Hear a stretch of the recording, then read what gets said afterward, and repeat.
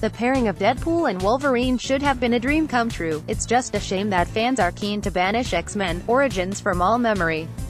A film which acted as a pretty extreme disservice to the Merc with a mouth, partially by taking away that mouth altogether, so it's no surprise that his 2016 solo film came as something of a revelation. Ever since then, fans have been dying to know when the two may reunite once more to rectify the sins of the past.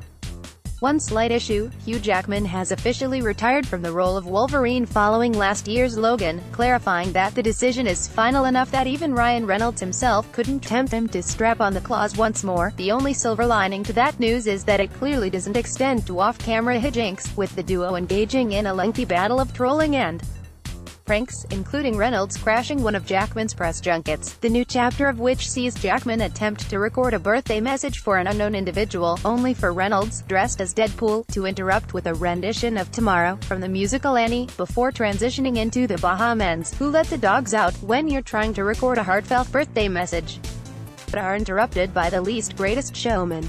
At FanCityReynolds.twitter.com/rule4xfx1, Hugh Jackman, at Real Hugh Jackman, April 27, 2018. Deadpool 2 hits UK cinemas the 15th of May. Follow Independent Culture on Facebook for all the latest on film, TV, music, and more.